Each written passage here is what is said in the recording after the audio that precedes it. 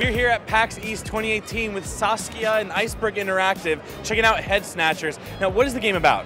This game is all about snatching each other's heads, as the name implies. It's a crazy kind of game, like a mashup between Gang Beasts and those Japanese game shows. You probably know them.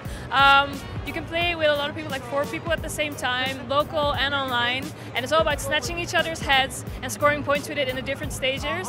There's 25 stages and more than 100 heads to choose from. We got a chance to play the game. Each level is different. Can you go more into that? Yeah, of course. So we have some themed levels that are more like sports. So you have a bowling level, basketball, where you have to grab each other's heads and score points with it. But we also have one where we summon Cthulhu, and he's going to kick your friends' asses. If you were friends before, you're probably not friends anymore after you play it. And you have to summon Cthulhu and offer the head to Cthulhu. We have a level that has the Titanic, where you have to throw each other's heads in a cannon and fire it. We have one with a shark, where you have to feed it to the shark. I can go on for very long. What made you want to make a game that's based off of these heads as like the key to everything, really?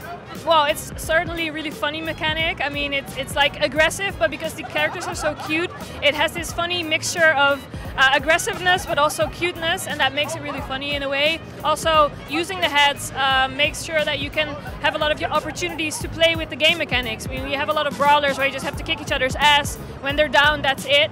And the heads give you more opportunity to experiment with a lot of different gameplay modes. And when is this game coming out? It's coming out like within the next 2 months. We're going to go for a spring release, and we're going to focus on PS4 and PC right now.